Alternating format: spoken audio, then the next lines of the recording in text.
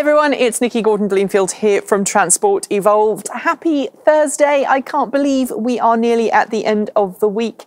Of course, there's no thought of the day tomorrow because tomorrow, fingers crossed, is TEN Day, Transport Evolved News, where we'll give you a roundup of the week's news in cleaner, greener, safer and smarter transportation.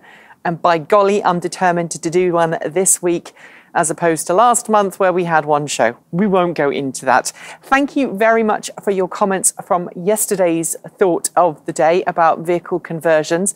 I'm actually quite surprised by those of you who say that we shouldn't do any kind of electric vehicle conversions for existing internal combustion engined vehicles, but maybe that's just my mindset. I kind of grew up with classic cars and mechanically minded parents, so just converting things seems to make a lot of sense to me.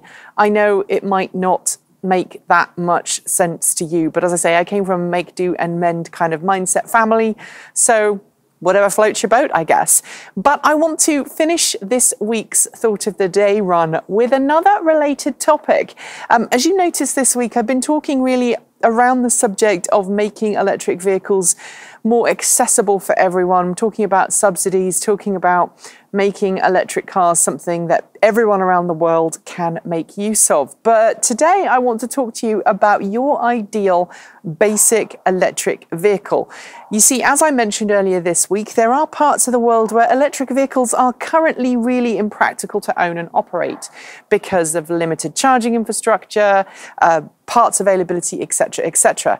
But I want you to imagine, and there have been some companies, I'll admit, that have already tried to do this, that somebody gave you a blank sheet of paper and said, please design an electric vehicle for the world, an electric vehicle that can suit 99% of everybody in the world's needs, particularly with a view towards developing nations.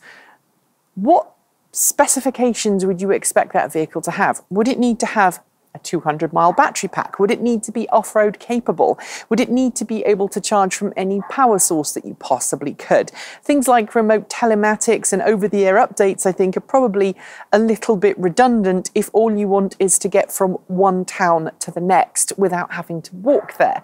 So my question to you this week on a really simple, short Thursday Thought of the Day is, what features would you expect in an electric vehicle for the world? An electric vehicle that anyone, anywhere could own and operate.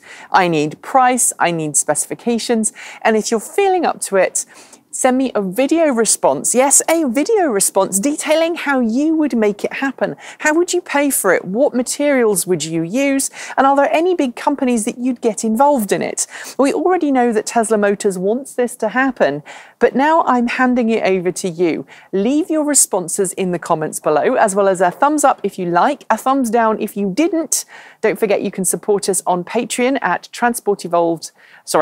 patreon.com/Transport Evolved. I'll get the URL right in a second. And until next week, have a fantastic weekend. I'll see you on Monday and keep evolving.